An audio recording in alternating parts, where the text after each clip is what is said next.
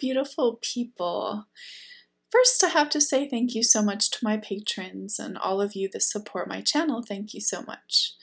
I appreciate each and every one of you for all that you do, and that includes shopping my Amazon shop and also making small donations. You can leave a tip in the tip jar if you like these videos and want more, and I appreciate even small donations. They all help. So this is a cool little painting.